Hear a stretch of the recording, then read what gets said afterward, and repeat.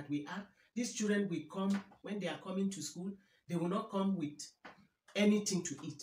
So in most cases, we buy biscuits and keep in the class with the class teachers so that they will be able to attend to those ones that do not eat as they come to school.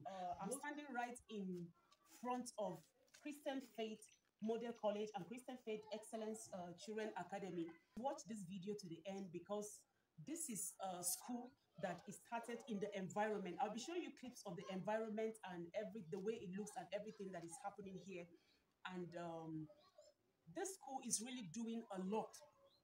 It's really doing a lot. I mean, Jos, the school is based here in Jos, and the environment where they are is called abattoir. And they are really helping the children in the environment. They are giving some of them scholarship. You know, some of them cannot even afford the little school fees that they are asked to pay here.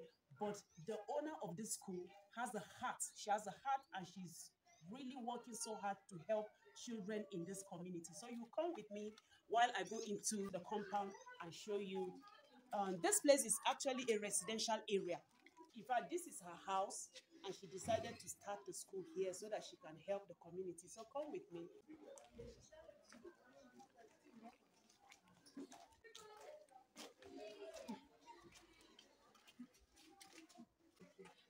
My name is Deborah James. I'm the school administrator for Christian Faith Excellence Children Academy and Model College. My name is Mrs. Sarah Satmat.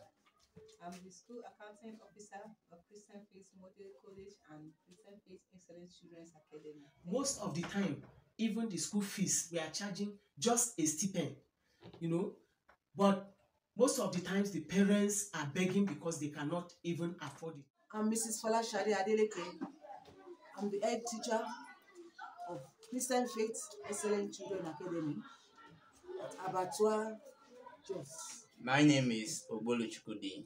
I'm the principal of Christian Faith Modern College School. Our present challenges are resources to be able to cater for these children.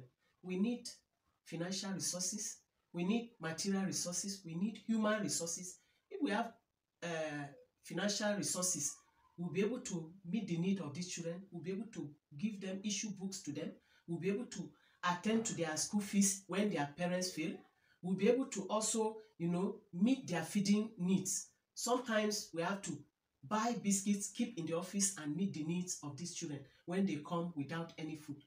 And we also need, you know, classrooms, additional classrooms. Since the secondary school is also here in the same place, if we have resources, we'll be able to, at least, we need to deck some classes so that, you know, we be able to have additional classes. And when we have the resources, we'll be able to also take, you know, buy another land so that this secondary school will move out of this place, and this place will be for just the primary and nursery classes. You know, if we have the human resources, people that will help assist in taking these children and teaching them, will be able to at least pay their salaries. We'll also be able to take care of those ones that have been withdrawn from school, who are also just at home.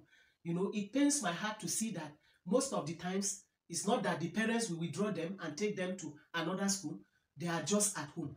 But with the resources, I'll be able to take care of these children, bring them back to school, even if the parents cannot afford it. Thank you. So this is the SS1 class. For now, they only have one student. And you can see that the class is actually one class, but it's demarcated.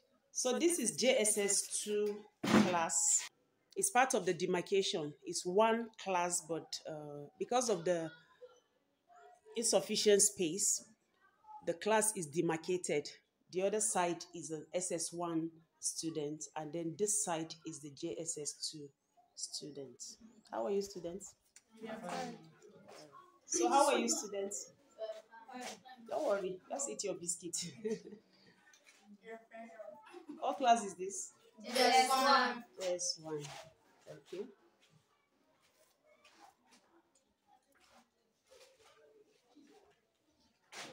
All right. So good morning, pupils. Good morning, ma'am. How are you? Fine, ma'am. What class is this? Primary 5. Primary 5. Yes. Are you just 4? Yes. Are you 4 in number?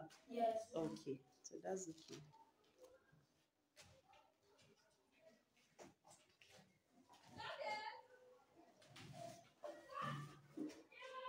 All right, thank you, ma'am. All right. So how are you, pupils? Fine. What class are you? Primary 4. Primary 4. Yes. I hope you are enjoying yourselves here. Yes. Okay. This is like the school chapel, but because of the lack of classes, primary 4 have to come here and use this place for their classes. So this is it. This is their class teacher. Well done, ma'am. All right. How are you, pupils? What class is this? Primary 3. Okay. How are you enjoying yourself? Fine. You're fine? Okay. All right, thank you, ma'am. How are you, pupils? How are you? What class are you? Primary 2.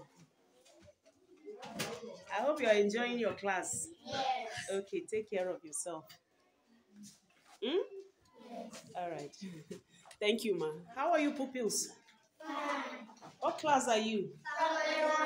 Primary 1. Are you enjoying yourselves? Yes. Okay. So this is primary 1.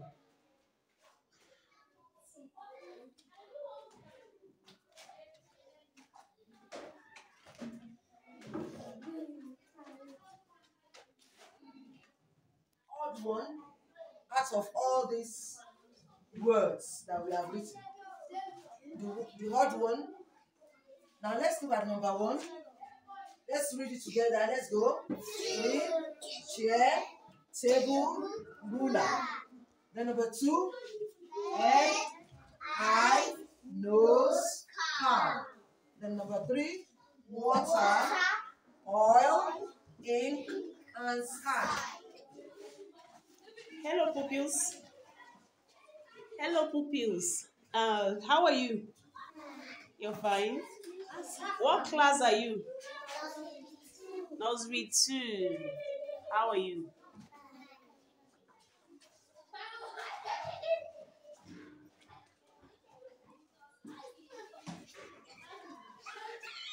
How are you? What class are you? Nursery 1. You, what class are you? Hmm?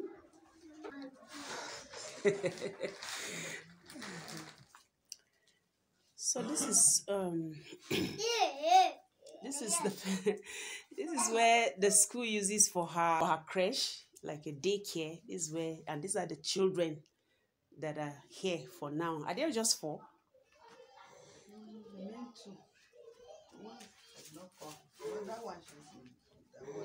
Second. Okay, they are 6. Okay. How are you? You're fine. Hey, baby. How are you? How are you? What is your name? Eh? What's your name? Isaac. What about you? What's your name? Anna. So this is their nanny that takes care of them. Are you the only one? Are they 2? Okay. Okay. So that's okay.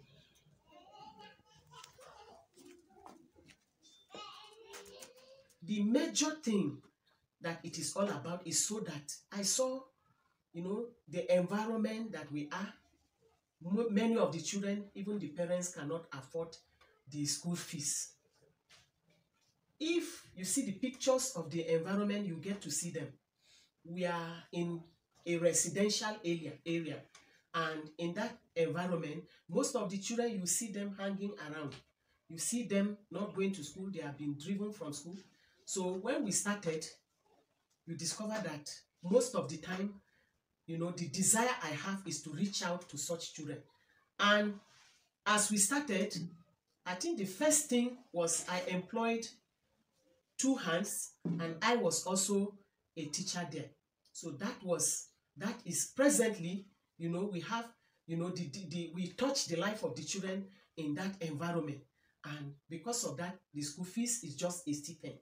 So far, the children that have enjoyed from that scholarship, they are at different levels, depending on how the children, the parents are able to afford. So far, the students that have passed through this school that are enjoying whether part scholarship or full scholarship are over 50.